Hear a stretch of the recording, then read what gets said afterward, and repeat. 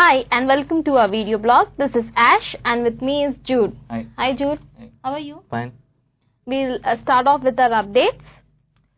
Yeah, I have some news for you guys today that will make every Indian proud. The nuclear submarine INS Arihant was launched yesterday. India on Sunday reached a milestone when Prime Minister Manmohan Singh and his wife Guru Sharan Kaur launched the country's first indigenous nuclear-powered submarine, INS Arihant, for sea trials.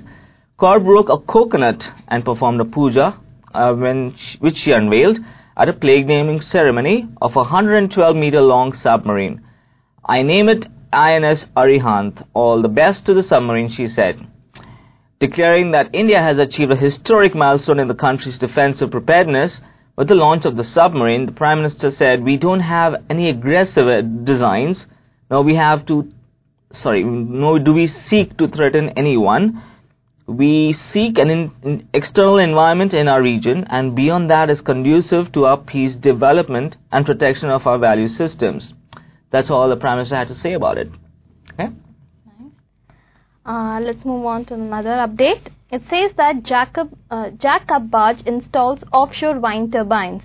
Netherlands-based Jacob barge new build monohull Jacob platform JB114 has completed the installation of the first German offshore wind turbine.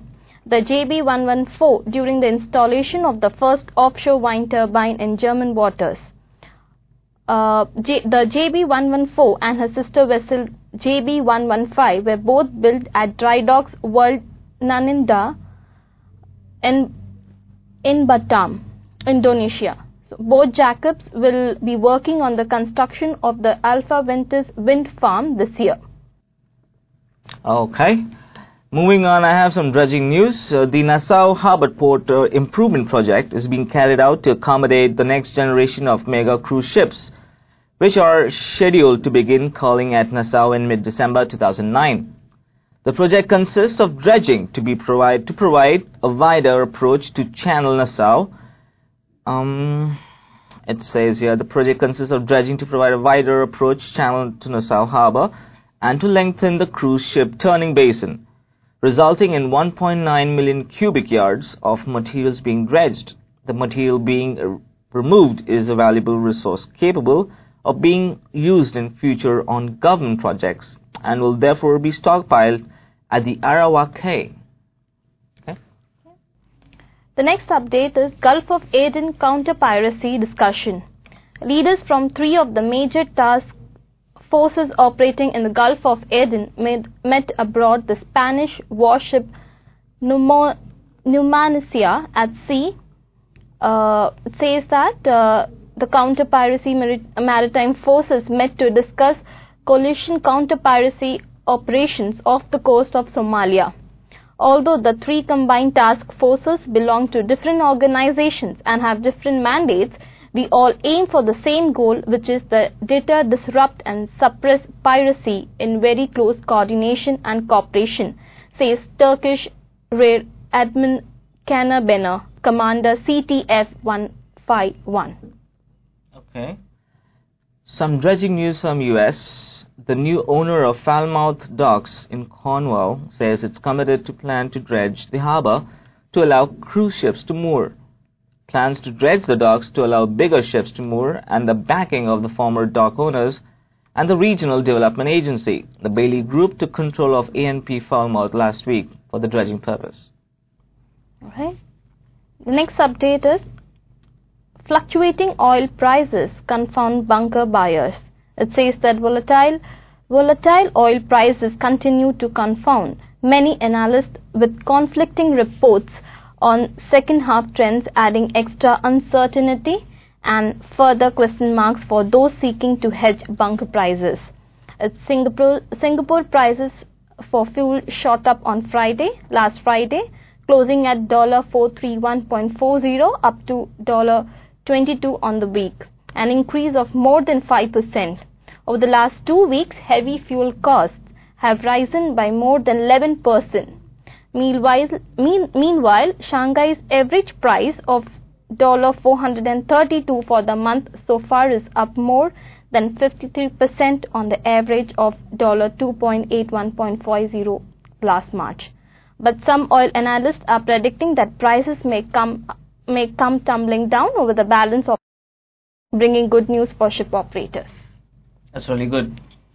The much-awaited seawater desalination plant, the largest in the country with the capacity of 100 MLD, that's million liters per day, coming up at Minjur, about 35 km north of Chennai, has run literally into rough weather after Cyclone Nisha battered coastal Tamil Nadu in November last year. The damage caused by the cyclone has delayed the project implementation. Besides damaging a portion of marine works and has been completed, the cyclone has also left behind a mound of metal debris underwater, where huge pipelines are to be laid out to draw water from the sea. So that's a lot of work pending, huh? The next update says that IMO holds Marine Environment Protection Committee meeting. Says that the International Maritime Organization held a Marine Environment Protection Committee meeting between the end of July, and during the meeting there were 214 submissions. The urgency was due to the upcoming UN conference on climate change scheduled for Copenhagen in December. It is understood that the UN wants shipping included in a new climate change agreement. If the IMO cannot show progress in a new climate change, may lose its responsibility for regulating air pollution from ships. The members of IMO are unanimous in believing that this would be bad for the industry. However, most of the developing countries want to stick to the principle of common but differentiated responsibility for climate change. Okay, I have some updates from the Panama Canal. The Panama Canal Authority, also known as ACP, will soon solicit bids for the fourth and last dry excavation project. The project will be in the final phase in creating an access channel that will link the new Pacific docks with the canal's existing galliot cut, the narrowest stretch of the Panama Canal. Next update is Kiwis extend date for Northland bids. It says that New Zealand has extended the closing date for the Northland Basin bid round to 18th of August 2010. The extension will allow participants time to digest new seismic data, which will be available in end of 2009, according to a statement posted on the New Zealand Crown Minerals. Energy Minister Jerry Brownlee first unveiled the Northland and Rakumara Basin release last December. 6 books are up to the grabs in the Northland Basin, 3 on the continental shelf and 3 in intermediate to deep waters. Okay. Some more Panama news. Grupo Unidos por the Canal, led by Spain's Sacer Valhermoso construction company, became the virtual winner Wednesday of a $3 billion contract for the third set of locks for the Panama Canal.